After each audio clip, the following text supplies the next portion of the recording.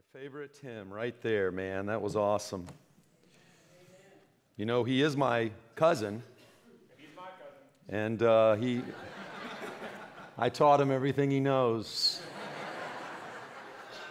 He's so blessed. No, him and his brother they're a little bit more musically inclined than my side of the tree.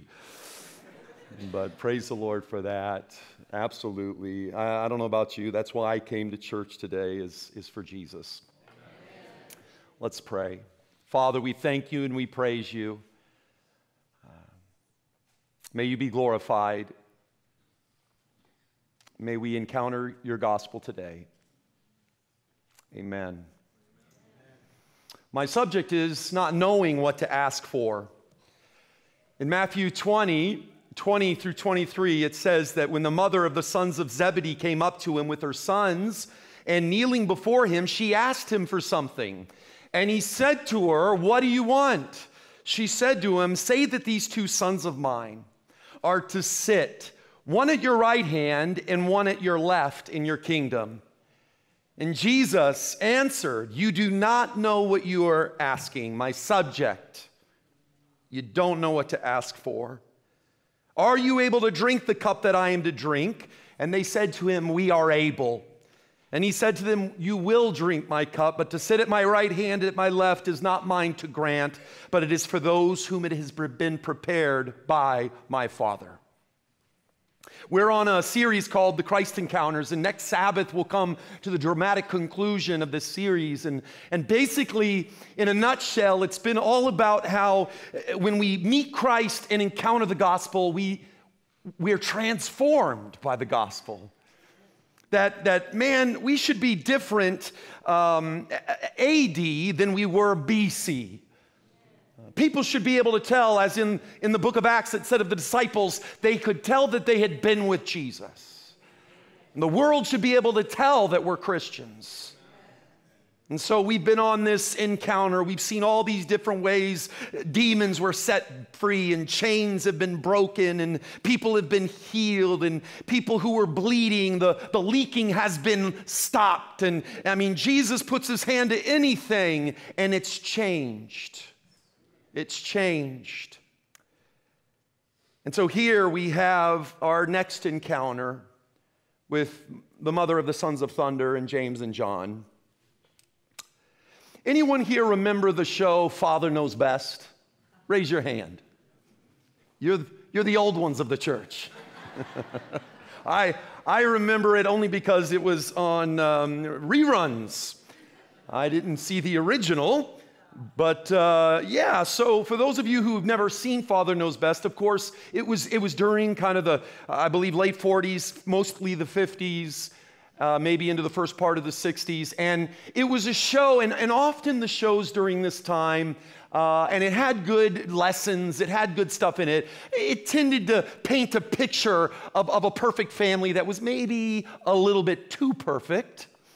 But it was still a good show that taught some pretty decent lessons. And basically, it was, they would run into situations and always kind of at the end, it would be, the wise father would step in and really give just some real good sage advice and say something. And so hence the name, Father Knows Best.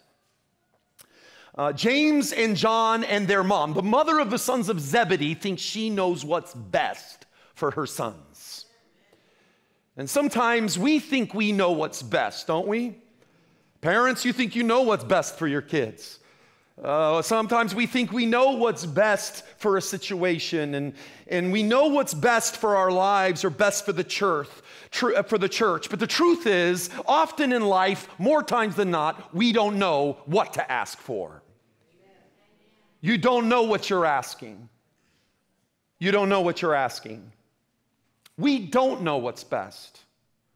Proverbs 3, the wisest man who ever lived, the wisest man and the dumbest man that ever lived, Solomon. Trust in the Lord with all your heart and do not lean on your own understanding. He's speaking from experience here. In all your ways acknowledge him and he will make straight your paths. Basically, God knows best. You don't know best, but hallelujah, God knows best. And the thing is, if we really believe that, if we really believe that God knew best, we wouldn't worry about half the stuff that we worry about. Because most of the stuff you worry about is stuff you can't do anything about. We worry most about the stuff we can't do anything about. I mean, last time I checked, you cannot make that family member get help. I don't care how much you try, you can't make the family member get help. You can't make crazy people reasonable. The thing about crazy people is they don't know they're crazy. If you're afraid you might be going crazy, that's a good sign. You're not crazy. It's crazy people think they're normal. You can't make people like you or forgive you if they do not want to. And that's one of the best prayers I've ever learned to pray is Father, tell me when it's none of my business, which is very often. You know, the best prayer you can ever pray. Lord, tell me when it's none of my business. If I return my tithe like you asked me, then how am I going to pay these bills? It's none of your business. Lord, if I keep your Sabbath the way you've asked us to keep your Sabbath, then how will I keep my job? That's none of your business. That's my business. Your business is to have faith in me.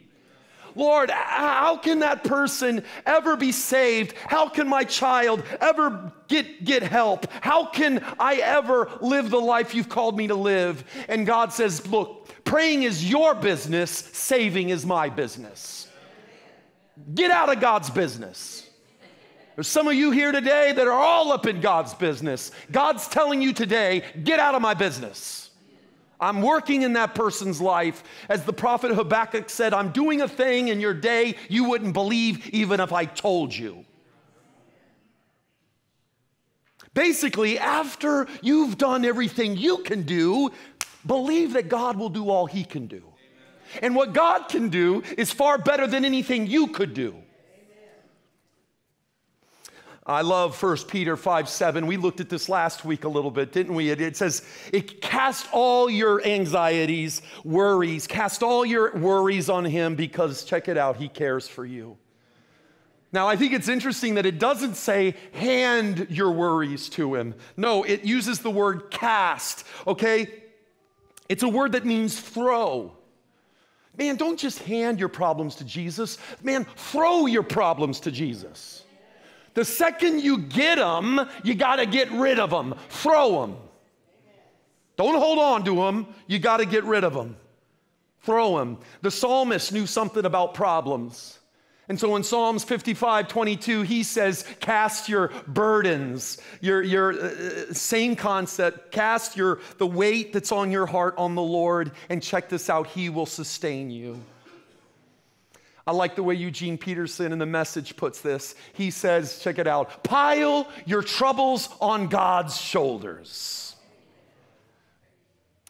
Because some of us, if we're honest, we don't just have problems. Some of us have piles of problems. For some of us, our problems have problems. So we don't just have problems, we've got piles of problems. And sometimes we try to put our problems on our parents, but this is the thing, parents' shoulders aren't big enough. Okay? Parents' shoulders aren't big enough. And for years, I would go to my mom. I'd say, Mom, I need you to pray for this because I know she's a prayer warrior. And I'm a still believer, and I still will say, Mom, I need you to pray for this, whatever. But at one time, I will never forget it, and I may have shared it with you before, but my mom says, Richie, I hope you're taking this straight to the Lord and not just coming through me. You see, you can cut out the middleman and go straight to God. Because you see, the reality is your parents' shoulders aren't big enough for all of your problems and their problems. Some of us want to pile our problems on our spouse, but your spouse's shoulders are not big enough for your problems. Sometimes we want to pile our problems on the pastor, but my shoulders are not big enough for your problems and my problems. Now, I want to hear about what's going on in your life. I want to pray for you, but ultimately, why not take your problems to someone who can actually do something about your problems? His name is Jesus. Take your problems straight to Jesus. You don't have to come through a priest to go to God. You can go straight to God. Give your problems to someone who can do something about it. I want to help you in your problems. But all I can really do is connect you to the only one who can really do anything about it. Because we don't know what to ask for. Jesus says, when you pray, don't babble on. Babylon. Yeah, that's what it means. Come out of Babylon. It's confusion. You don't need to babble on. When you pray, don't babble on and on as the Gentiles do. They think that their prayers are answered merely by repeating their words again and again and again. And don't be like them, for your Father knows exactly what you need before you even ask. And so that's powerful, because sometimes we think we need to remind God. Hey, God, I prayed this yesterday and it still hasn't happened. And we remind him every day. We keep repeating it every day. And again, we cast our problems on God and we talk to God about all the things that weigh us down. But stop, you don't have to remind God. He knows what he's doing. You don't know what's best. Hallelujah, God knows what's best. In fact, in Romans, check it out, Romans 8:26, it says that the Spirit helps us in our weakness, for we do not know what to pray for as we ought. We don't know what we're asking for, but the Spirit himself intercedes for us with groanings too deep for words. That word groaning means a sigh of deep concern or anxiety. Anybody ever sighed? Some of us started this week with a big sigh. You showed up at the office and that person met you at the door. Here we go. You showed up at church and that person made that comment. Here we go. It's the size of our lives. And so we all have moments where we let out those sighs and stress, and sometimes we don't even say it. And that's what's so cool, is according to this text, is we don't even have to say anything. God can take our inarticulate, incoherent sighs in our lives, and he can take that and he translates them into the request we would have prayed for if our faith wasn't so weak. So you just let out kind of an inaudible, Lord, help me. And the Holy Spirit takes that and translates that into, what Richie really needs right now is da-da-da-da-da-da-da. Hallelujah. That's the God we serve. Man, that's a powerful text. God he knows you don't know best, and so he takes that into consideration when he listens to your ridiculous, puny prayers. And if we really believe this, friends, our prayers would be 90% praise and only 10% petition. But often today, our prayers are 90% petition, 9% daydreaming, and 1% praising. And we'll go through a laundry list of petitions and then get to the bottom. Oh yeah, and thanks, Lord. And you know what? I've discovered something, and I'm telling on myself here. Often, when you really listen to your petitions, sometimes they're not even petitions. They sound more like directions. Often, our petitions are not petitions. You're not asking. You're telling. And that's exactly what happens here. Notice. Let me jump back there. Matthew 20:21. And he said to her, what do you want? She says to him, say that these two sons of mine are to sit, one at your right hand and one on your left in the kingdom of God. And then in Mark, it says that the sons of thunder, and they said to him, grant us to sit one at your right hand and one at your left in your glory. The word grant and the word say are the imperatives, which means they were the command. And so this is what you need to understand. The mother of the sons of thunder and the sons of thunder, they are not asking Jesus, they're telling Jesus. And often in our prayer time, our petitions are really directions. Lord, I'm going to need you to take care of this, and then if you could work that out, and then if you could deal with that person, and then if you could open this door, and if you could bless this financial endeavor, and if you could resolve that problem, and then do this, man, that is a grocery list. That's not a prayer list. And what really blows your mind when you look at this story is when you study the context of what happens right before it. It's mind-boggling. When you study what happens directly before they make this request. Okay, let's check it out. Notice it says, Jesus was going up to Jerusalem. He took the 12 disciples aside, and on the way he says to them, see, we are going to Jerusalem, and the Son of Man will be delivered over to the chief priests and the scribes, and they will condemn him to death, and they will deliver him over to the Gentiles to be mocked, flogged, and crucified. Now watch this. The very next verse, he's just told him what he's going to do for him, and notice, continuing, then the mother of the sons of Zebedee came up to him with her sons, and kneeling before him, she asks him for something. Say that these two sons of mine are to sit one at your right hand and one on your left in the kingdom. Jesus has just said, I'm going to be mocked, humiliated, flogged, and crucified. And before the words are even out of his mouth, here comes the mother of the sons of thunder. Excuse me, Jesus. Excuse me, Jesus. I need you to do something for me. How dare you? The English Standard Version, which is one of my favorite translations because it's one of the more literal texts. It's gone back to that Greek and it's really tried to be exactly as much as it can with what the original Greek says. So I love the English Standard Version here. It says she kneeled before him, but I have to admit I like what the King James Version says here a little bit more. In Matthew 20:20, it says that she worshiped him. That's powerful, and that's what the kneeling is implying. She's getting down on her knees. She's worshiping. The mother of the sons of thunder is worshiping, but check this out. She's worshiping with an agenda.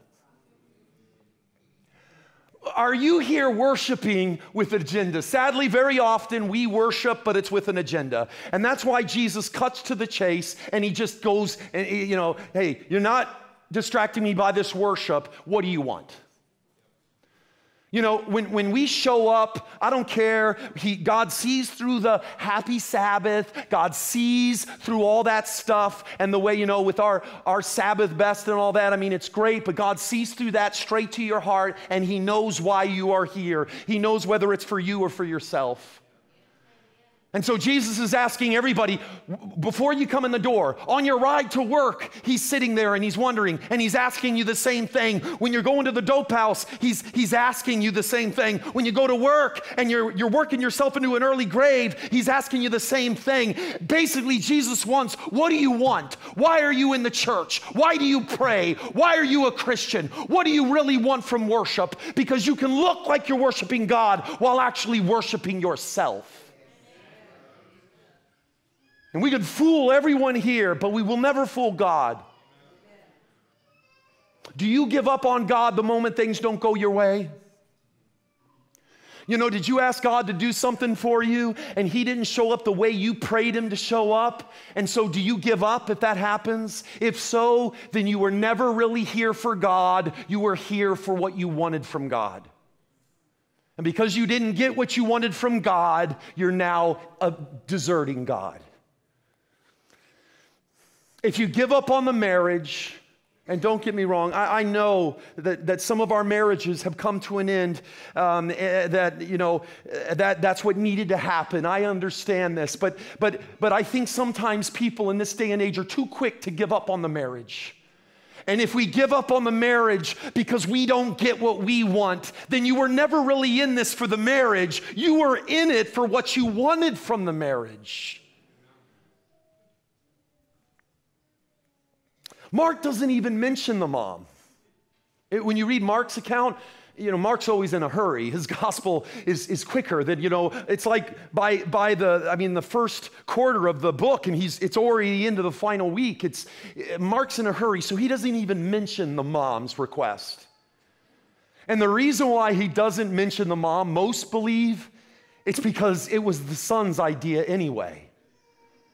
And so they just cut the mom out because, hey, they were just doing that for her sons anyway. So that's what Mark's zoning in on. That's his perspective that the Holy Spirit's given him. He doesn't include the mother because it was James and John who put her up to it. Check it out. They're using their mother to get what they want.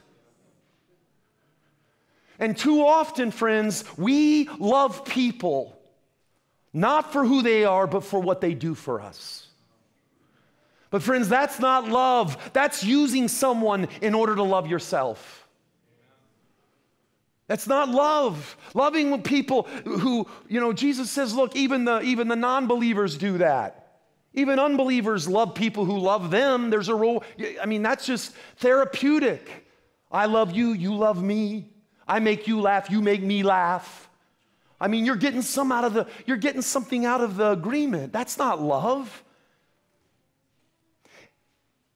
Matthew 20:24, it says, and when the 10 heard it, they were indignant at the two brothers. We don't really use that word indignant, but basically it means they were really mad. They're really mad. Now, they're not really mad because they're like, man, that's just really rude. They're not mad because, man, that doesn't sound right. That's not what we should do as loving people.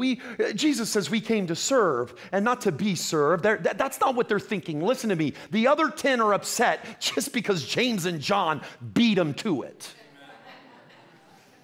Yeah, maybe that was Bartholomew. You never hear anything about Bartholomew. Maybe that was Bartholomew's idea. And James and John, they're like, yeah, that's good. In fact, let's get mom involved and we'll go to Jesus. They're indignant, they're mad, they're angry. How do I know they weren't upset? Because their morals were offended? Because you read in Luke 22:24, they all began to argue among themselves about who would be the greatest among them. They all wanted to be at the right and the left of Jesus. They all wanted to be closest to Jesus, and maybe they wanted even a little bit more. They all wanted to know what Jesus would do for them. They all wanted Jesus to do something for them. And often we come to church, and we come for church for one reason. We want Jesus to do something for us. We showed up because maybe we got a warrant for our arrest. I better get back to church. We get audited by the IRS. I better get back to church. My spouse left me. I better get back to church. We go to church because with same reason. What are you going to do for us? Man, get to church because your sorry, sick soul needs church.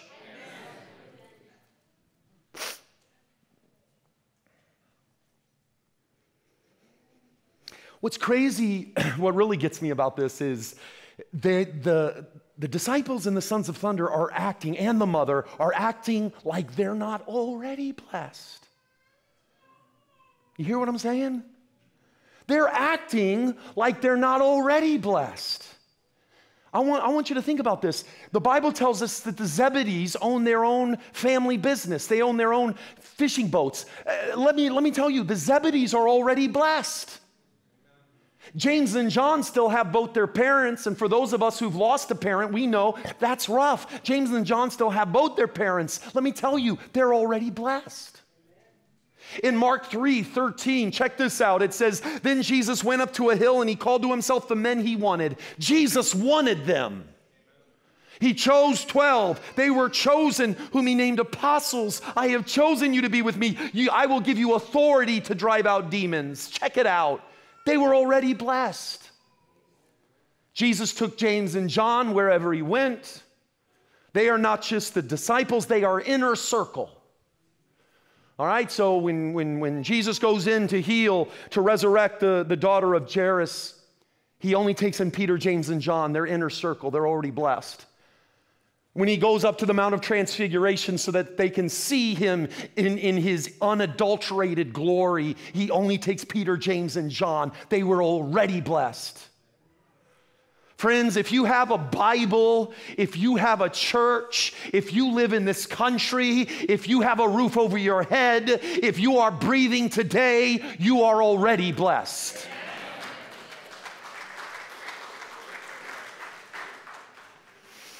We never learned this mother's name. She's just known as the mother of the Zebedee boys. Her whole identity is wrapped up in her kids. Sounds like a few parents I know. I mean, if we're honest, sometimes, and it's that way for a reason, but sometimes our lives seem to can revolve around our kids. Take them to school, take them back, we work so we can give them a good education, do this, and we take them to the ball games, then we go from the ball games, we go here, we go that, feed them, dress them, then, and it feels that way sometimes. And this is why sometimes some parents lose it when their kids grow up and move out of the house. Because their whole identity was wrapped up in their kids. And once their kids are gone, they look at their spouse and they're like, well, now what do we do? And that's why there is an order of this, friends. First, you got to develop your relationship with God. That's got to be number one. Second, you got to develop your relationship with your marriage. And then third, you got to take care of those kids. But too many of us have put the kids before the relationship, and that's why often things can split up afterwards. We've wrapped our identity. Sometimes we wrap up so much of our identity in our kids that when they leave, we just don't know who we are anymore. But listen to me today. Before you were a mother, before you were a father, before you were a husband, before you were a wife, before you were a doctor, a plumber, a mechanic, a dentist, a lawyer, before any of that, listen to me, you were a child of God. Which means we can have no kids, we can have no job, we can have no spouse, we can have no flowers, we can have no cards, we can have no respect, we can have no money, and we can still be loved beyond our wildest dreams. I want you to say this with me. I am already blessed. Just before this, in Matthew 19:28, Jesus said to them, truly I say to you, in the new world, they're already blessed. When the Son of Man will sit on his glorious throne, you who have followed me will sit on. Check it out. This is right before they ask for a throne. They're asking for something they already have. Church, look, if you've accepted Christ, you already have salvation. You already have forgiveness. You already have redemption. Stop asking for stuff you already have. You're already a new creation in Christ Jesus. You're already ready for Jesus to come. Stop asking for something that you already have in Christ Jesus. You see, it's sad, but it seems as though having a throne wasn't enough for the sons of Zebedee and the mom. Apparently, a throne wasn't enough. They wanted a throne closest to Jesus. I find it interesting that we read in Ezekiel 28:14, it says that Satan, who was an angel before he fell, was the anointed cherub of covering, who covers. That's really cool when you start to analyze, well, what does that mean? He's the cherub that covers. Well, we get an idea in the tabernacle on earth, which was made after the prototype in heaven.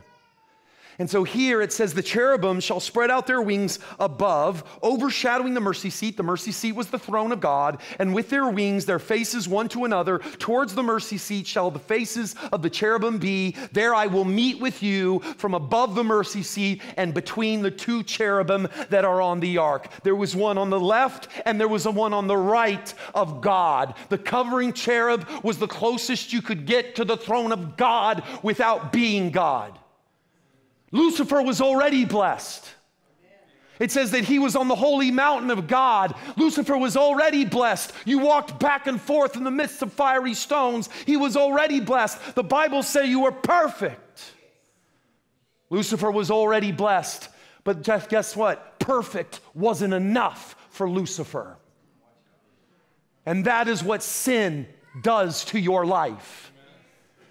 Let me tell you, and I struggle with this, perfectionism It is a result of sin. It is a desire to continue to earn your worth from your peers, from your God, from everything. You push yourself because you just got to get better to show that you deserve heaven. But let me tell you, you can never, ever do enough to deserve heaven. And if you would focus instead on the perfection of Christ instead of trying to become perfect, man, you would see so much more miracles in your life. And so Lucifer, these people aren't satisfied. It wasn't enough for them to have thrones. They wanted thrones right next to Jesus. But Lucifer, he had a throne right next to Jesus, and it wasn't enough for him. Have you noticed some people, it doesn't matter, they're never satisfied. You know anybody like that in your life? Lord, I need you to do something for me. You know, mother or something. Lord, I need you to do something. James and John, Lord, I need you to do something for me. Did you not hear me? I just said I was going to give my life for you. You know what the root of sin is? It's selfishness. And I don't care who you are or how good you think you are. If you're breathing, you're selfish. Selfish is the root of sin. Jesus wants to save people. And we want to know how it's going to affect our schedule. That's selfish. Nominating committee is going to be rolling around before too long. That's always an exciting time. First question you get. Tell me what it entails and how long do I got to do it?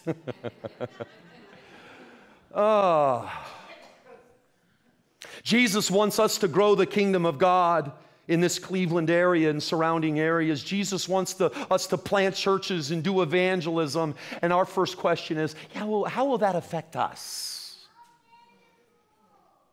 We're selfish. Sin has messed us up. But while James and John are worried, this is what I love about our God. While James and John are worried about position, Jesus is still working out their salvation. While they're worried about gaining position within the church, Jesus is still moving things so that he can save them. And sometimes, you know what? We posture for position in the church. Hallelujah. God loves you. And in spite of you doing that, he's still going to save you. James and John and their mom are not bad people. These people are disciples, they're apostles. John, according to John, is the one whom Jesus loved most.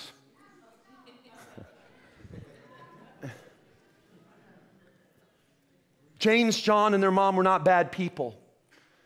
In fact, the Bible tells us of the mother of the sons of thunder. Notice, this has only been written by about so many people. There were also many women there looking on from a distance who had followed Jesus from Galilee, ministering to him, among whom were Mary Magdalene, Mary the mother of James and Joseph, and check it out, the mother of the sons of Zebedee. She followed Jesus. She ministered to Jesus. In fact, we just read she worshiped Jesus. She was not a bad person. It's just that parents, they just want what we think is best for our kids. That's normal to want what's best for the people we love. That is normal. Just remember that the position you want for your kid has a price. And I don't care who you are, you cannot earn until you learn how to work. Parents, your kids they're never gonna learn until you let them learn how to work. You can't lead until you first learn how to serve. That young person will not heal in your life until you let them hit the bottom. You rescuing them every time they get into trouble is killing them. If you want them to grow up, get out of the way. As parents, we have a hard time getting out of the way. But this is the reality. This is the spiritual principle that we all need to understand. And that is, only those who die with Jesus get to live with Jesus. Only those who endure pain with Jesus get to reign with Jesus, which means death and pain and hardship are in the cards for us. And you can't take the pain from your children. They've got to walk through that painful crucible themselves. Only those who die with them get to rise with them. Matthew 20:22 says, you do not know what you are asking for. Are you able to drink the cup that I am to drink? And check out what these dummies say. We are able. That statement is proof that they still don't get it, and often neither do we. You see, they're so focused on where they want to sit, they don't see the cup they've got to drink in order to sit there. And so finally Jesus says, okay, you ask for the cup, you will get the cup. Yeah, you wanted to be a Christian, now drink the cup. What are you crying about? You wanted to have the leadership position. Now you got to drink the cup. You wanted to be used, drink the cup. You wanted to be saved, drink the cup. You wanted to be in charge. This is what being in charge looks like. Drink the cup. You wanted to get married, drink the cup. You can't have Christianity without the cup. Ephesians says that God raised Christ from the dead and seated him in the place of honor at God's right hand in the heavenly realms. Check it out. Before Jesus was ever raised up, he first had to die. Before you can ever lead, you have to die. You see, Christianity is not about doing. Christianity is about dying. But we want the promise without the problems. We want the salvation without the sacrifice. We want recognition without obligation. We want wealth without the work. We want fame without the pain. We want heaven, but without the cross. We want to sit in the seat without having to drink the cup. But you're going to drink that cup. Jeremiah 25:15, what is the cup? Well, Jeremiah calls it the cup of God's wrath. Isaiah calls it the cup of staggering. What is this cup? Well, the cup in its simplicity represents the justice of God. Basically, all the pain from sin, it's called the cup of wrath of God. All the pain from sin, all God's anger against sin, every premature death, every overdose, every bad decision, all the selfish motivation, all the rebellion of broken world bent on destruction is poured out into this metaphorical proverbial cup. And someone's got to drink it. And Luke says, I have a terrible baptism of suffering ahead of me, and I am under a heavy burden until it is accomplished. Father, the cup was so full of the wrath that Jesus says, Father, if you are willing, remove this cup from me. Nevertheless, not my will be done, but your will be done. You see, someone has to drink the cup, and the good news for our hearts today is Jesus drank your cup. In Isaiah, it says that out of the anguish of his soul on the cross, out of the anguish, he was in utter anguish of his soul. He shall see and be satisfied. By his knowledge shall the righteous one, my servant, make many to be accounted righteous, and he shall bear their iniquities. Grant us to sit one at your right hand and one at your left in your glory. Jesus said to them, you don't know what you're asking. Because what you don't seem to understand is that before I can be coronated in heaven, I must first be coronated with the crown of thorns. What you don't understand, that in my glory, that my throne will be a cross, that the place at my left and right is already taken by a couple of crooks. Can you imagine the thought that James and John and the sons and the mother of Zebedee must have thought when they see two crooks in the place that they wanted their sons to sit? You want the cross? This is what it looks like. Instead of giving you what you deserve, God is so good that he's giving you grace instead. You see, friends, Jesus drank the cup that you can't handle so that through him you can handle anything. Jesus drank the cup of your staggering as he staggered under the cross so that in his grace, Paul says, you can stand and not stagger, rejoicing with the hope and the glory of God. Luke 22:20, the cup that is poured out for you is my blood. For you to drink the cup, Jesus had to die. But Jesus drank the ultimate cup outside of Jerusalem. Rotten wine, vinegar on a hyssop branch, so that one day you can drink the fresh fruit of the vine inside the new Jerusalem.